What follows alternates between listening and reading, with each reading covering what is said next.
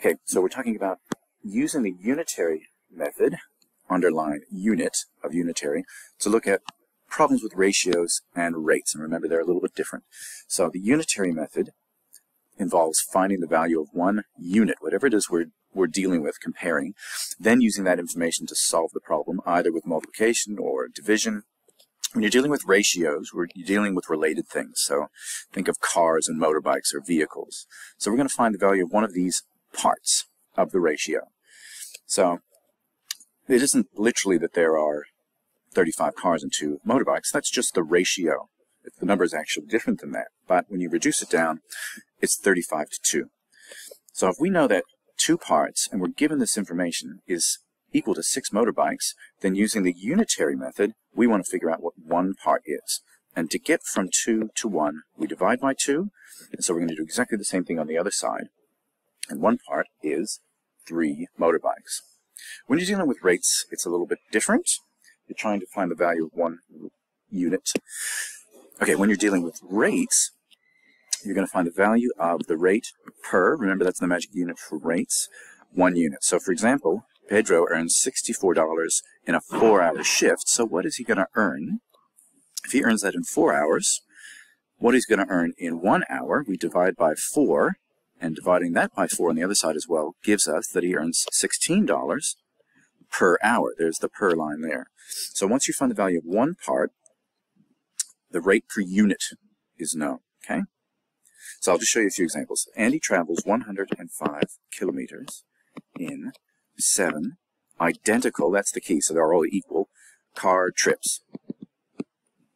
From home to school, how far would Andy travel in 11 such car trips? Well, the first thing we need to do is figure out what the unit of one car trip is. And how did I get from 7 to 1? I divided by 7.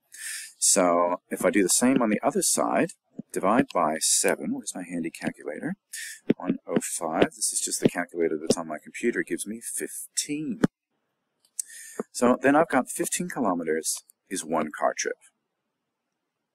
We can do 15 kilometers in one car trip. And what do we want? We want to see how far we go in 11 car trips. So guess what? How did I get from 1 to 11? This time I multiplied by 11. And so I'm going to multiply by 11. And that's going to give me 15 times 11 is 165. So in 11 car trips, because we used the unitary method to find one car trip, and that is 15 kilometers, then we multiply by 11 to find 11 car trips. Okay, now we're dealing with ratios. We're dealing with apples first to oranges. Now, are there only 3 and only 5 oranges? No. In fact, there are 18 apples. So we're looking for how many oranges there are. So we have apples to oranges in a ratio of 3 to 5. And we know that 3 parts of this ratio is equal to 18 apples. That's what we know, so we're going to start with that. So how do I get down to 1 part of this ratio? I'm going to divide by 3, and I will do the same on the other side, and that gives me 6 apples. So 1 part of this ratio is 6. And so if we want to find 5 parts, because remember they're all parts, even though they're apples or oranges, they are parts of this ratio. So it will be equivalent if we multiply 1 times 5 and 6 times 5, we will have 30, but because we're talking about the oranges, which is the second half of this ratio, we have 30 oranges. Okay, a truck uses 4 liters of petrol to travel 36 kilometers. How far will it travel if it uses 70 liters of petrol? So the first thing we want to do is 4 liters to travel 36 kilometers.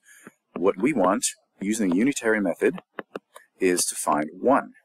So how did I do that? Divide by 4, do the same on the other side, and I find that in 1 liter of petrol, I can travel 9 kilometers. And now, I want to use, I've got 70 liters of petrol. How far is that going to take me? I multiply that by 70. I can use 70 liters of petrol to travel 9 times 70. I'll do that in my head. But 9 times 70. 9 times 630 kilometers using 70 liters. Now finally, Melissa works at local supermarket and she earns $57.60 for a 4-hour shift. That's the first part. We'll do that first. So $57.60 for 4 hours. What do we want? Let's start with this unit first. 1 hour. How many hours? So how did I get there? I divide by 4. I divide by 4. 57.60 divided by 4. I don't need to put that 0 on there. Is 14.40, but I'm not done yet. Okay, that's $14.40 for 1 hour. That is her rate for 1 hour. But the question says, how much does she earn? This is actually, look at that, cents. So we want to know how many cents she has. So first let's convert this to cents. Cents I multiply by 100, and I've got 14.40 cents. I move that decimal place along 2 parts, or I multiply by 100 to give me cents, because there's 100 cents in the dollar. And then let's further convert. That's for 1 hour. We want to find out what it is in a minute. So how many minutes are there in 1 hour? 60 minutes. So can you see what's going to happen here? I'm going to use that unitary method again and find out what that rate is for 1 minute. And so I'm going to divide by 60 to get to 1, and I'm going to divide by 60 to get to 14.40 divided by 60. So in 1 minute, make sure you put the right unit in there, 24 cents for 1 minute. Fun.